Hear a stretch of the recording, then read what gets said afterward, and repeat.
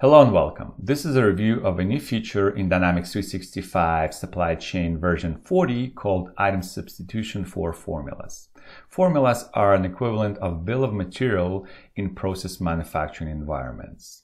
Basically, the way this function works is it combines similar or like items in our formula in one group. Each item in that group will be assigned a priority. The system will try to use the item with the highest priority first, that is, unless it has zero on-hand stock. In this case, it will move on to the item with the second highest priority and will use it instead, so on and so forth. So the idea here is to create a formula for our production order that has an item that is available on hand. Because we have several items that can be used interchangeably, we would create a production formula that contains an item that is available on hand so we can proceed with our production. In this video, we will review several scenarios that are applicable to this functionality.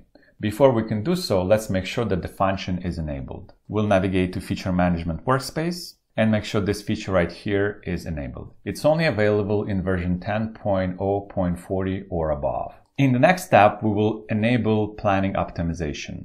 Go to Master Planning module and go to Planning Optimization Parameters. Make sure that this checkbox is set to yes and the status is connected.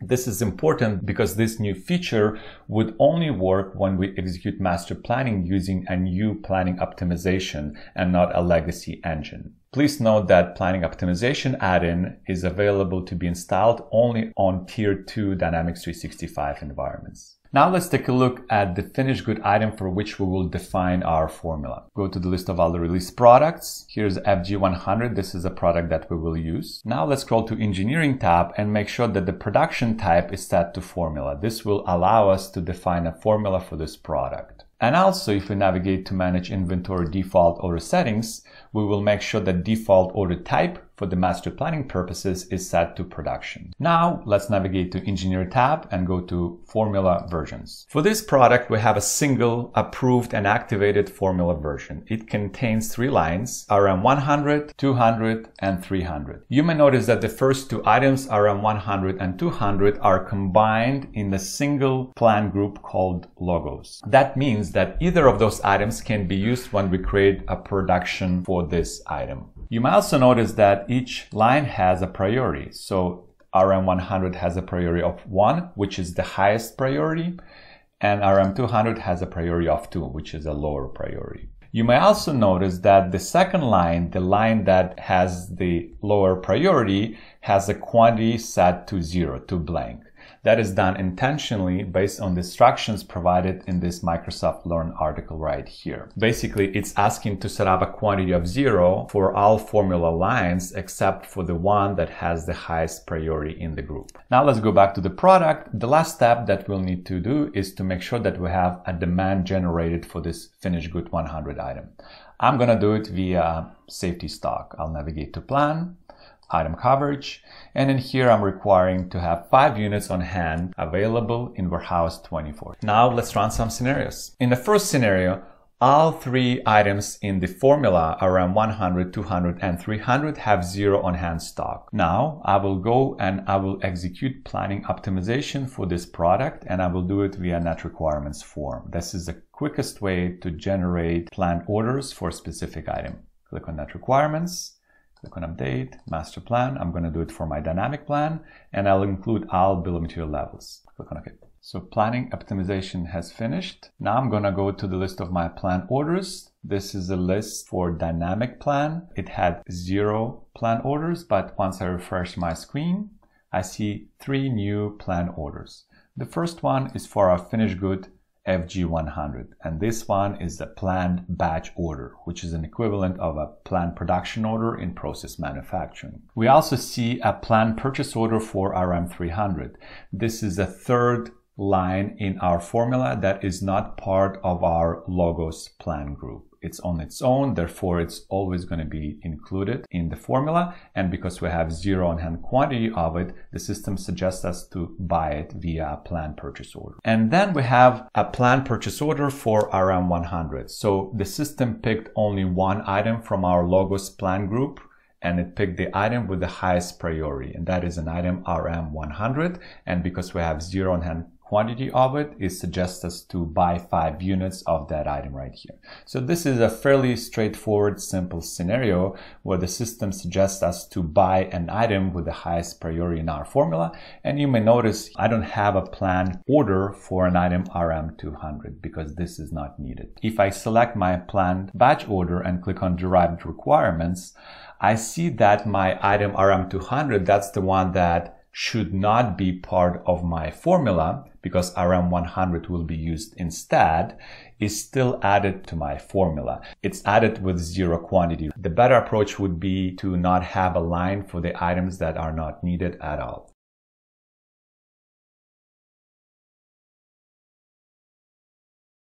Now let's reset. Let's delete all the production and planned purchase orders. And let's take a look at the second scenario.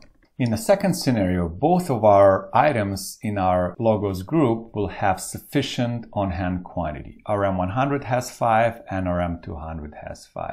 Now let's go back to our finished good and execute master planning for it. So now let's take a look at planned orders, refresh the list. Because we have item RM100 on hand, the system did not generate planned purchase order for it. Instead, it generated a planned production order for our finished good and then planned purchase order for that RM300, which we do not have on hand. And if we look at the proposed bill of material for our production order, right here we see that it's planning to use those 5 of item RM100 that we have available on hand. And the item 200, which we also have available on hand, will not be used because it has a lower priority. That's why the line here for this item is 0 quantity.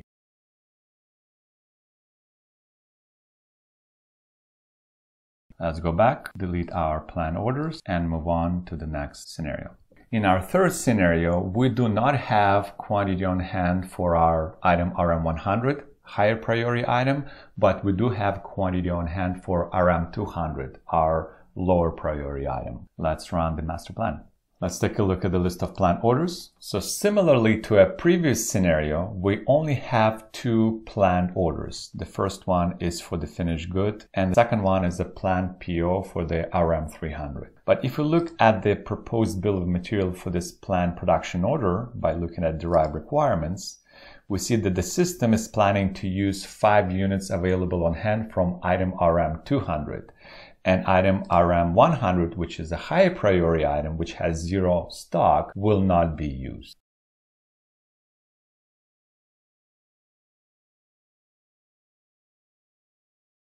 Now let's take a look at the next scenario. In this scenario, we still don't have an item RM100 on hand, 0, but RM200, an item that we had full quantities of, now only has 2 units available. So we need 5 in order to build 5 units of the finished good, but we only have 2 available. Let's run master plan.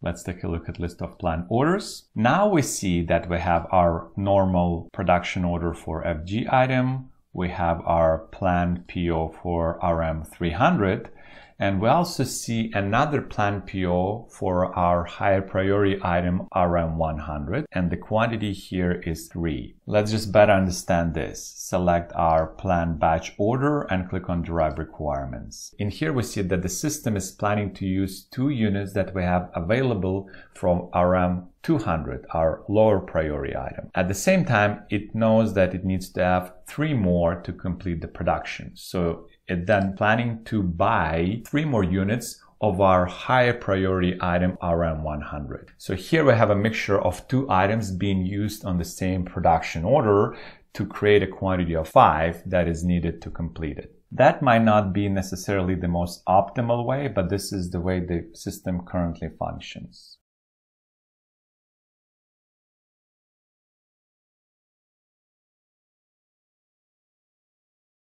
I'm going to delete our orders.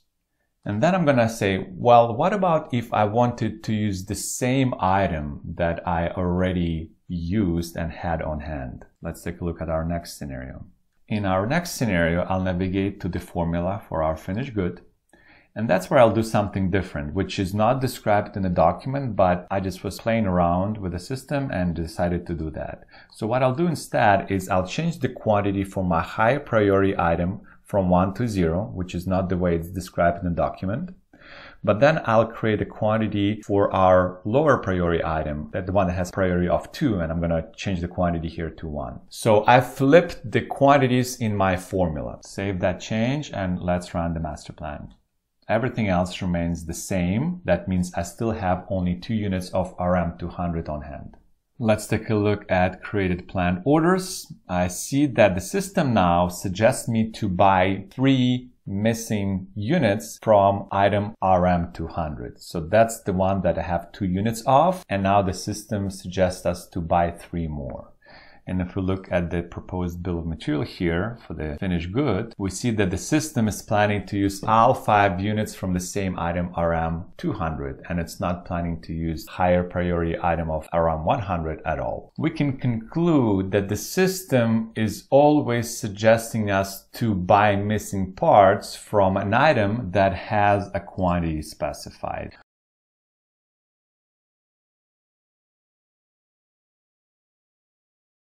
Let's go back to the list, delete it, and take a look at the next scenario. What we will do in this scenario is we're going to change the quantity back to how it was. So the item with the highest priority has a quantity, and the item with a lower priority does not have any quantity. And we will also add 2 more units for our higher priority item of RM100. Let's take a look at this. So now you see that I have 2 units for 100 and then 2 units for 200. In total, I still need 5, so I'm still 1 short. Let's see what's going to happen. Run master plan.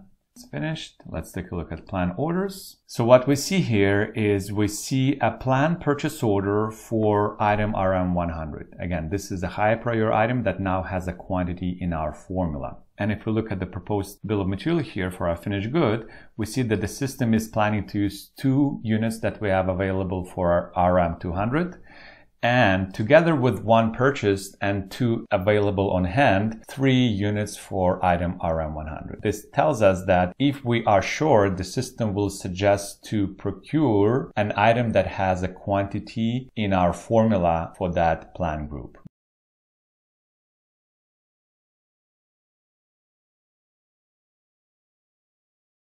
Let's delete these for the last time, and let's run the last scenario.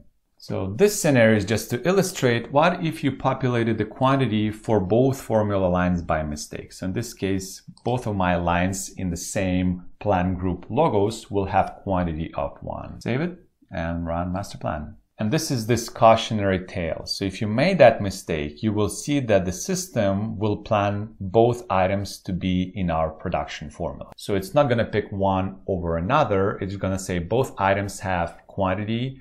Even though they're in the same plan group, it would still want to add both of those items to our production formula. First, let's take a look at the proposed BOM. We see that the system is planning to use 2 units that we have available from item RM200, and then it's planning to use the rest from item RM100. But we only have 2 on hand. So to fill that gap, it will then go and generate a planned purchase order for RM100 for the missing 6 units.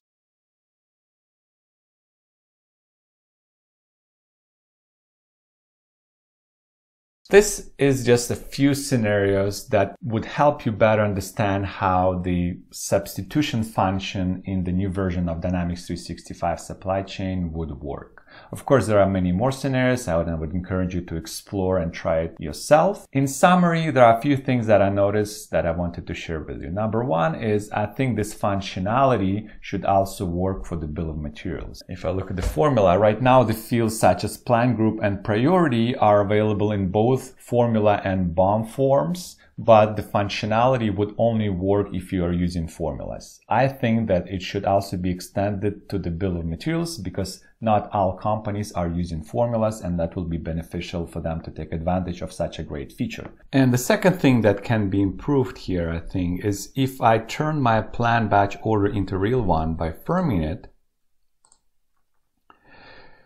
and then reviewing that batch order, we'll see that it has a production formula right here. And it has the lines with zero quantity. That's the one that I think that can be improved by just eliminating lines in our formula that have zero quantity. That is all I wanted to share with you today. I think this is a great step forward, much needed in many different projects that I've been part of. I hope you find this video useful. Until the next time, take care.